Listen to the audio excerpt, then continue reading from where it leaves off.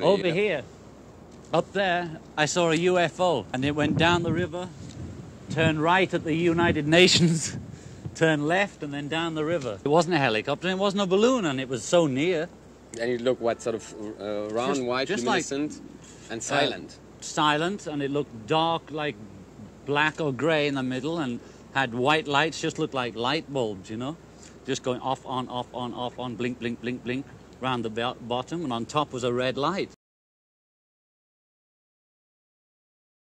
John, there's a couple of quotes on your new album I found amusing and interesting enough to ask you about. Possession is 9/10 of the problem. Oh, yeah. That seems to be on your album. And did you really see a UFO? I did really. I wouldn't have put it on, you know, if I hadn't seen it. There's a little tiny note that people could miss if they don't look carefully down in one of the lower corners of your liner notes. It says, "I saw a UFO September something, something, something."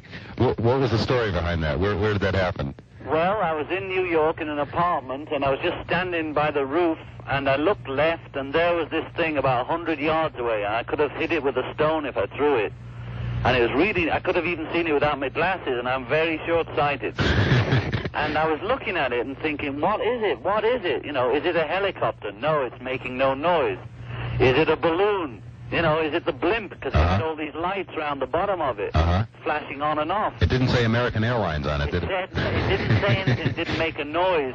And you know, one part of me all the time was saying, that's a UFO, you know.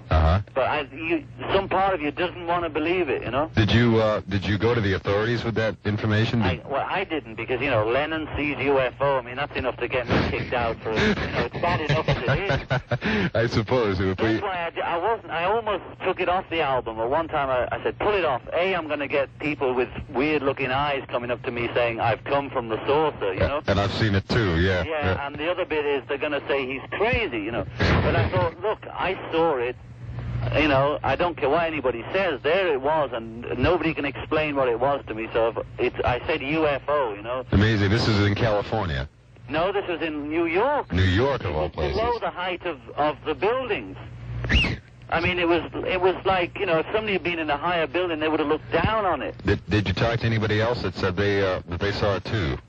I got a friend to call the police and call the newspapers the next day to check if anybody else had seen anything. And a couple of people had rung in and seen something in the same area at the same time as me. People in New York are sometimes oblivious to reality, though. Things could be happening around them and they wouldn't even notice it. You know, well, I'll stick up for New York a bit. I think it's pretty real here, you know. It's just that, you know, I would never have noticed it if I hadn't happened to look out. You know, I looked around me and nobody else was looking out of windows or anything. The cars were going on because it's quiet. It's very low. It's not that you expect a sort of Martian in the sky. It was below rooftop level and it was just coasting around very quietly like a tourist, you know. Amazing. And it was just pot luck that I saw it. Amazing. Excuse the expression. And I was straight as a die. I was straight as a die. This is an envelope that I saved over the years, since 1974, which is a picture that John actually drew, and it's his version, it's his drawing of what this saucer looked like. So here is the white lights all around, and here is the bright red steady light.